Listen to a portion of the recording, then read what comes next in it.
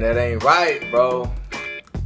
It's not right how they did my man's Lucky Whitehead like that, bro. Like Jerry Jones and them, y'all not righteous for that one, man. And for those of you who don't know about the situation, Lucky Whitehead was cut today after it was reported that he was arrested back in June, I believe, for a convenience store robbery.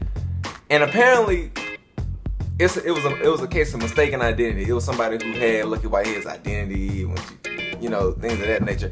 And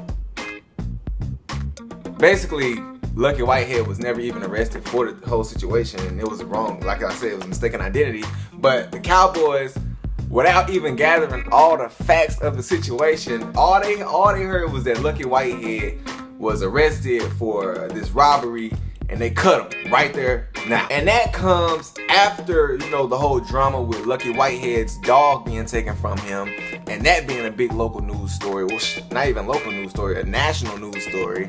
You know, on Twitter, social media, and on the media outlets, on TV. So on top of the dog situation, we had this arrest.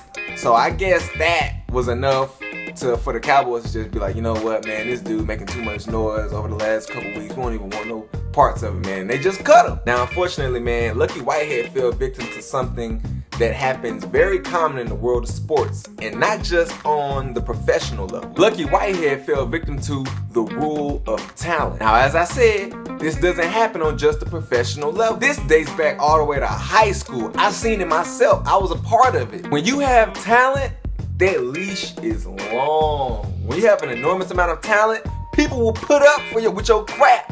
Allen Iverson had an enormous amount of talent, so the Philadelphia 76ers in the early part of his career, they was willing to put up with the bull that he was putting them through. Fast forward to right now, Ezekiel Elliott has a ton of talent. So despite the domestic violence accusations, despite him pulling down a woman's bra, despite the car accidents and everything, the bar fights, everything he's been involved in, despite all that, he's still on the team. But then you got little Lucky Whitehead. Little Lucky Whitehead not going to Pro Bowls. Little Lucky Whitehead is not a starter. Lucky Whitehead is not making plays and changing games and saving games and winning games. Whitehead not doing that. So while Ezekiel Elliott got a leash this long, Whitehead leash is about this long, you hear me? And as I said before, this is not just on a professional level. Even in high school, when I was in high school growing up, the guys, you know, the guys who had a lot of talent on the basketball team, who were the best players, they had a longer leash.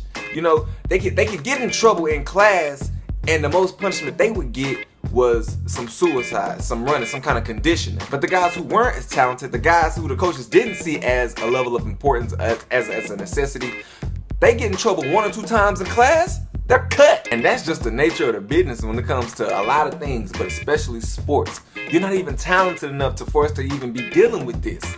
Why are we dealing with you? Now, I don't make this video to say that Lucky Whitehead isn't talented. I love Lucky Whitehead. Me personally, I'm gonna miss the reverse handoffs. I'm gonna miss the kick returns. He was an explosive player, man, but we did draft Ryan Switzer in the draft. So, and apparently, everything Lucky Whitehead could do, so can Switzer. So I guess they saw it as, man, Lucky Whitehead just an interchangeable part, man. We drop him off. We already pick up this piece, this younger guy who ain't giving us no problems, and that's what it is, man. But unfortunately, it had to happen to Lucky Whitehead. I don't think it's right, because I feel like he got released because of the arrest, and he wasn't even arrested. It was a mistaken identity. But man, it's life, man. You just gotta work with the cards we dealt. But Cowboys Nation, man, what y'all think? Guys, kings and queens, man, I'm out here, man. I'm out here, man. Hey, remember to like, subscribe, all that. You know, here today, you're gone today, man. I'm out.